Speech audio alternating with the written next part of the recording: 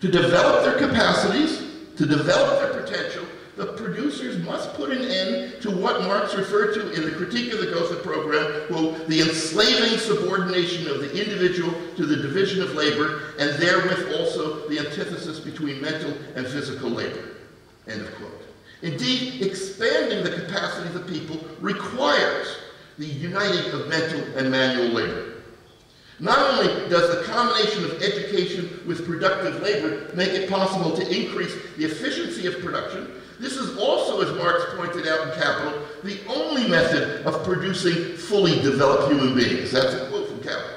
The answer then to the truncation and the crippling of people is variation of labor, fluidity of functions, mobility of the worker in all directions. That's what's meant by the development of human capacity. The partially developed individual, Marx argued, must be replaced by the, quote, totally developed individual for whom the different social functions are different modes of activity he takes up in turn, end of quote. So there can be no surprise that Marx looked forward to a recombining of head and hand, the uniting of mental and physical labor, to a time when the individual worker can call his own muscles into play under the control of his own brain. That's the way to ensure, in the words of the Critique of the Gotha program again, quote, that the productive forces have also increased with the all-round development of the individual and that all the springs of cooperative productive wealth flow more abundantly. So what kind of productive relations, then, can provide the conditions for the full development of human beings? Only those where there's conscious cooperation among associated producers. Only those in which the goal of production is that of the workers themselves. And clearly this must mean not just simply the workers in individual workplaces, they must be the goals of workers in society, workers in their communities. In other words, implicit in the emphasis upon this key link of human development and practice is our need to be able to develop through democratic, participatory, and protagonistic activity in every aspect of our lives. Through revolutionary practice in our communities, our workplaces, and in all our social institutions, we produce ourselves as rich human beings, rich in capacities and needs, in contrast to the impoverished and crippled human beings that capitalism produces. It's a concept of democracy in practice, democracy as practice, democracy as protagonism. Democracy in this sense, protagonistic democracy in the workplace, protagonistic democracy in neighborhoods, communities, communes, is the democracy of people who are transforming themselves into revolutionary subjects. Now, let me add something to my written text from yesterday's discussion that occurred to me, that one should understand that this conception of democracy as practice, as protagonism, involves the rejection of a different concept of democracy. Once you begin from the focus on human development and practice, that key link, you must reject the adequacy of democracy as consumer choice. In other words, democracy is where you are given brand A and brand B, and you're able to choose between brand A and brand B, and you of course do it in an individual choice. That is the concept of democracy as consumer choice. It's a concept of democracy as passive, as in contrast to this concept of democracy as practice, as a process of human development. Well,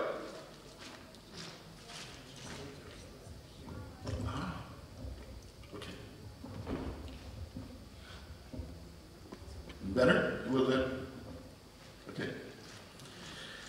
What I'm describing here is one element in the concept of socialism for the 21st century, which is a concept of socialism as a particular organic system of production, distribution, and consumption. Social production organized by workers is essential for developing the capacities of producers and building new relations, relations of cooperation and solidarity. And if workers don't make decisions in their workplaces and communities and develop their capacities in that process, we can be certain that someone else will. Someone else will make those decisions. Someone else will develop their capacities. In short, protagonistic democracy in all our workplaces is essential for the full development of the producers. But there are other elements in this socialist combination, which I explore in the book, The Socialist Alternative. The society we want to build is one which recognizes, in the words of the Communist Manifesto, quote, that the free development of each is the condition for the free development of all. But how can we ensure that our communal social productivity is directed to the free development of all instead of to satisfy the private goals of capitalists, groups of individuals, or state bureaucrats? A second side of what Chavez in January 2007 called the elementary triangle of socialism concerns the distribution of means of production.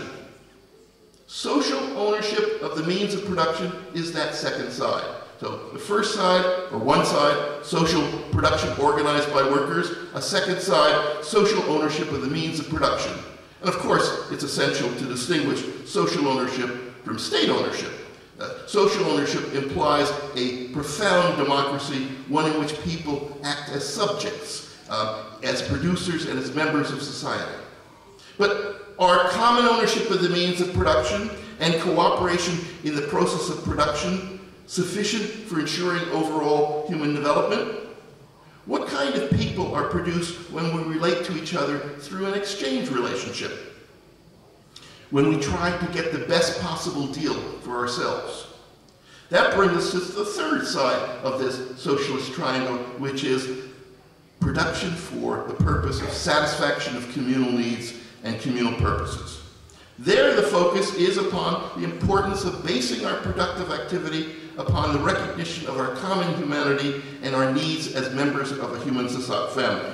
In short, the premise is the development of a solidarian society, one in which we go beyond self-interest and where, through our activity, we both build solidarity among people and at the same time produce each other, produce ourselves differently.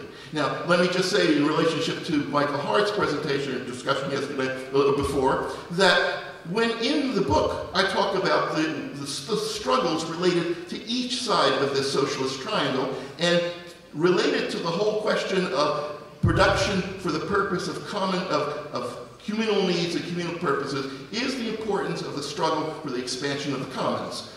The struggle for not only free education through tuition, but free buses, free health care, all those attempts to decommodify the things that capitalism is constantly trying to commodify. These three sides of the socialist triangle form members of a whole. They're parts of a structure in which all the elements coexist simultaneously and support one another. That's from the poverty philosophy. Its premises are the results of the system, and the products are social ownership of the means of production, social production organized by workers, and a solidarian orientation toward communal needs and purposes. But the very fact that we're talking about an organic system emphasizes the interdependence of these sides. In socialism as an organic system, as in all organic systems, each economic relation presupposes every other in its socialist economic form, and everything posited is thus also a presupposition. This is the case with every organic system. That's Marx in the Grundrisse. Now, that's the concept of an organic system. But of course, an organic system doesn't fall from the sky. A new system never produces its premises, by itself.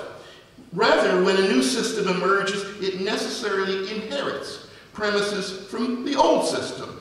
Its premises and presuppositions, Marx talks about in the Grundrisse, are historic presuppositions, historic premises which are produced outside the system.